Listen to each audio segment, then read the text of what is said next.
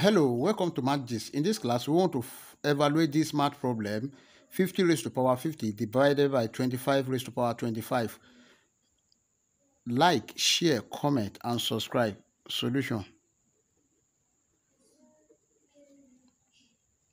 50 raised to power 50 divided by 25 raised to power 25 is equal to what?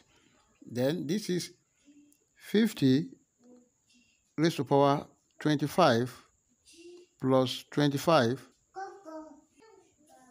divided by 25 raised to power 25.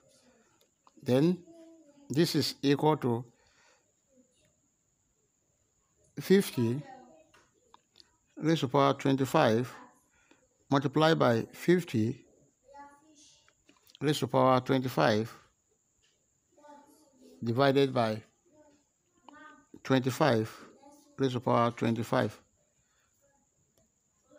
That is, a raised to power n plus m is equal to a raised to power n multiplied by a raised to power m.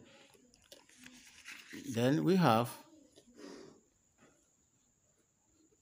50 raised to power 25 multiplied by 50 raised to power 25 over 25 raised to power 25. Now, remember this rule that if you have a raised to power n divided by b raised to power n, this is equal to a over b raised to power n.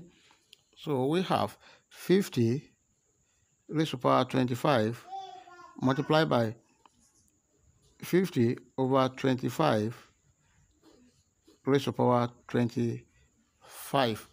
Then 25 here 1, 25 here 2.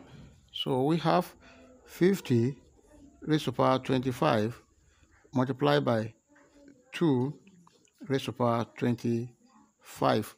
Also, take note of this, that if you have a raised to power n multiplied by b raised to power n, this is equal to a times b raised to power n.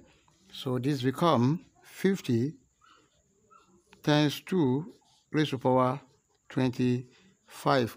And 50 times 2 is 100, then raised to power 25. But 100 is equal to 10 square. Then this is 10 square raised to power 25.